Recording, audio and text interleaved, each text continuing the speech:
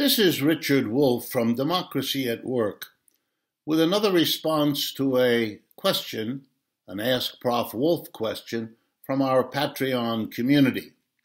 This question comes from John Ferrer, and it concerns the relationship between the anarchist theoretician and leader Mikhail Bakunin and Karl Marx. And so it opens the whole space for a discussion of the relationship between anarchism and Marxism. And like all the great questions about Marxism and anarchism, it is subject to the different understandings of what those terms mean, to the different interpretations of the philosophies of these two major figures from the 19th century. It also is complicated by the fact that Marx and Bakunin worked together to start the International back in the middle of the 19th century, knew each other, worked with each other, and had a kind of theoretical alliance coupled with strong disagreements. So I will not pretend, as I think many others have, that what I'm about to say is the word on the subject.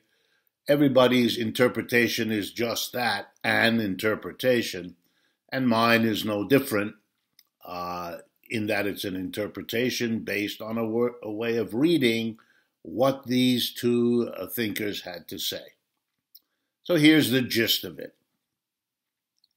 What both men agreed on, and what anarchists and Marxists often agree on to this day, is the critique of capitalism and the sense that society could and should do better than capitalism. That is, both Marxism and anarchism have a deep, long-lasting commitment to socialism as the name of the next system, the system we can build on the basis of capitalism and yet break from capitalism to something that's better for most people. A further area of agreement between Marxists and anarchists, at least most of the time, has been that the state is part of what has to go, that the function of the state is to reproduce the dominant class structure. So in capitalism, the state is the servant of capitalism.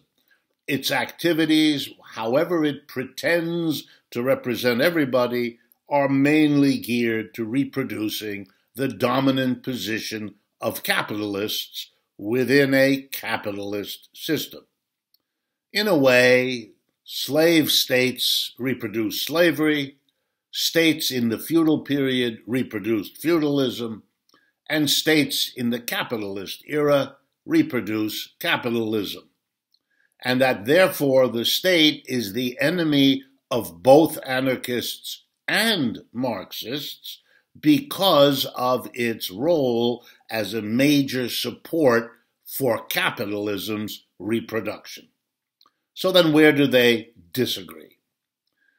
Their major disagreement is on what Marx sometimes referred to as the role of a state that could represent the working class during an intermediate period from the collapse of capitalism, when the state no longer reproduced it, but before the establishment of socialism, there would need to be a state that could serve the interests of an emerging socialism by blocking the use of the state to reproduce capitalism. In other words, Marx's notion of the state as existing in a transitional period was not an endorsement of the state or a thought that the state should exist within socialism, but should be a tool, a way for the working class to have more power to make the transition from capitalism to socialism. This was anathema to Bakunin, who wanted a direct and pretty much immediate assault on the state to get rid of it, and that was not acceptable, Marx's idea of a temporary transitional role for a state or a state apparatus. And so that has remained part of the opposition that is often found alongside the alliance between anarchists and Marxists. Some of you may have heard the phrase, the withering away of the state, and you may know that that was an objective of the Soviet Bolsheviks who made the revolution there in 1917.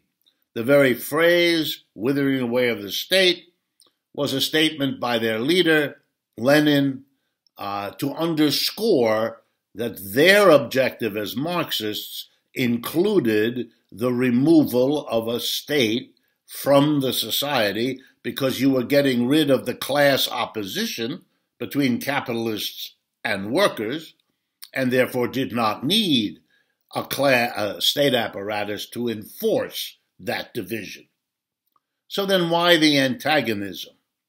Well, there are many reasons, not the least of which, particularly in the United States, has been that the Cold War, since 1945, in other words, a very long time, 75 years, was phrased as a war between the United States and the Soviet Union, between capitalism and socialism, and that therefore the great demon to be avoided was anything to do with socialism, and that usually meant Marxism and so on. Anarchism kind of got pushed to the side. It wasn't a large major movement. There was no society that embraced it as such. No leadership, since partly anarchists don't want that. And so it wasn't the subject of the same kind of persecution and hostility, even though there are plenty of moments in American history where anarchism was the designated demonization of choice at the time. So anarchism is a way for people to be leftist that at least raises the question here in the United States, what exactly is it? What does it mean? People believe they know what socialism means, Russia, China, Cuba, and so on. They believe they understand that. They don't quite get what anarchism is. Plus, there's this peculiar libertarian strain in the United States that makes hostility to the government attractive to Americans, and anarchism then becomes the left-wing version of all of that, and that may explain also why it resurges from time to time. The basic conclusion I draw from this is that Marxists and anarchists, socialists and anarchists, have much more in common than divides them. There ought to be, and there often has been, practical collaborations, alliances, coalitions between them for all kinds of fights against capitalism. Let them debate the pros and cons of a temporary transitional state. Let them debate the pros and cons of the withering away of the state, how that happens, how fast that happens, the forms it takes. That should not prevent the collaboration on the enormous areas of agreement that can be summarized as the critique of capitalism and the advocacy of a transition to socialism. This is Richard Wolff for Democracy at Work.